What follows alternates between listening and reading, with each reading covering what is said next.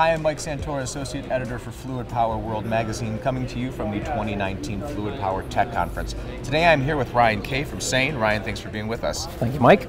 Okay, so during your presentation yesterday, we were talking about hydraulic multi-connectors. Can you help fill everybody in that wasn't able to be at the presentation yesterday? Yeah, absolutely. So the presentation yesterday was talking about the savings and the time benefits of hydraulic multi-connectors. The goal here is always time is money, and the operators, the equipment managers, they're always being pushed to try to get the most efficient way of use.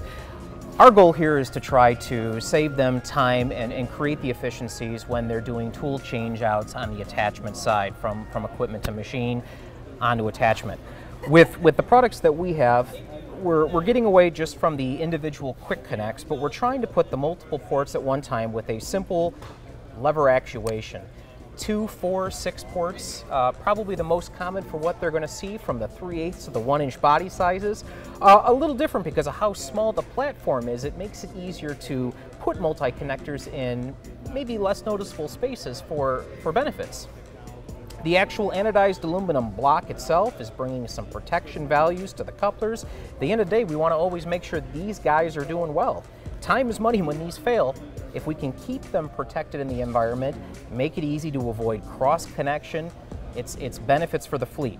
On top of that, we're also trying to bring in various aluminum covers, so when the products are not actually in use, we're keeping the quick connects also encapsulated, helping to extend the life, bringing values to the operators. One last thing I'll share. On quick connects, it's always an issue when there's stuck residual pressure on the attachment side. We've all seen it. They take a hammer with a screwdriver to try to pop a valve open, or they're cracking the line open.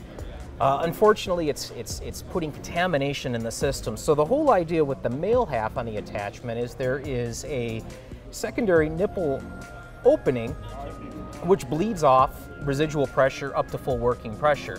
No longer have to fight and deal with it anymore. I guess what we'll say is, for anybody that is considering a hydraulic multi-connector, maybe what we do is just say, check out the website, www.CEJN.com. There's information, videos, images. Well, Ryan, thank you so much for your time. And of course, for more videos like this, you can go to fluidpowerworld.com.